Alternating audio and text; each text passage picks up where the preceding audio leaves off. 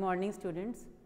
So again the time has come for the board examinations, and as physics is considered to be one of the most difficult subjects and students are very afraid of this, but I think with a little bit of planning and preparation you can do very well in the exam and score good marks.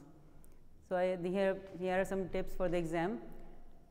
First of all, you should go through your NCERT book and read it thoroughly, underline all the important points, highlight the important definitions and formulae, and you can also make a list of these formulae so that you can revise these on and off whenever you find time. And you can take any board paper, means 10-year board papers like Together with Physics, You Like, etc., any of these, and just see all the questions from various chapters. And I think half of the paper, about 50% of the paper is derivations.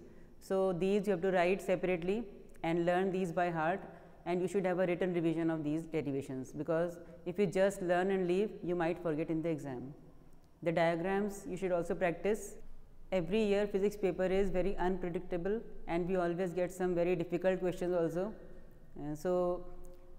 With the preparation you can crack these questions also. If you are clear with the concepts and you have done the study of the syllabus very deeply, you can definitely try these and you can get good marks in those questions also. There is no need to be afraid of these also.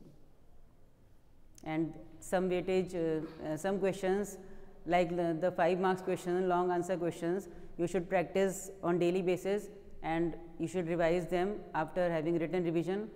So this will help you definitely to score better marks. Physics syllabus, there are some chapters which are given more weightage, like electricity, magnetism, electromagnetic induction and optics. So you should have, means on the priority basis you should focus on these chapters and then you can do the other ones which are having lesser weightage.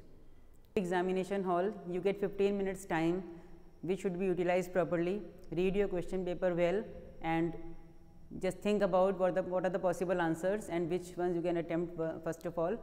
Do the paper well, presentation should be good, and you should draw a line after every answer which makes the examiner, which gives a good impression to the examiner, and you can score good marks in the exam. So I wish you all the best.